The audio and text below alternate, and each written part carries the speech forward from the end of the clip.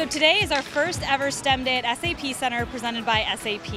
We have 150 sixth grade students from 3 different school districts in the South Bay area here today to listen to a STEM career panel, go through 8 STEM related stations where they'll learn about the science of hockey, and then they'll end the day with a locker room tour. All right, it's the best when you don't have to go to class, right? You get to hang out, go to SAP Center, hang out where the guys get to play on the ice. But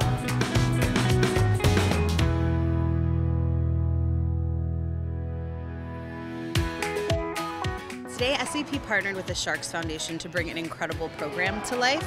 We wanted to get kids out of the classroom and get them learning about STEM in ways that they can identify with, like hockey. So we had kids in 8 different stations throughout the day learning about angles and how that affects where a puck might go, learning about the history of some of the safety equipment. We wanted to get them thinking outside the box.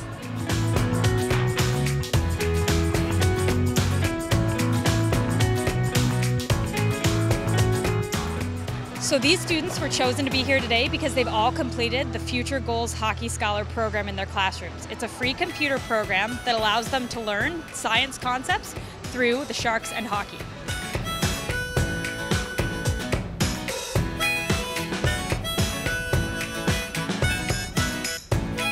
Oh, the kids were so excited. You could just see the joy on their faces. Some kids have never been here. They've never seen an ice rink. They were mentioning to me that this will be their first time. So to be the first class through the doors on their inaugural day is pretty exciting.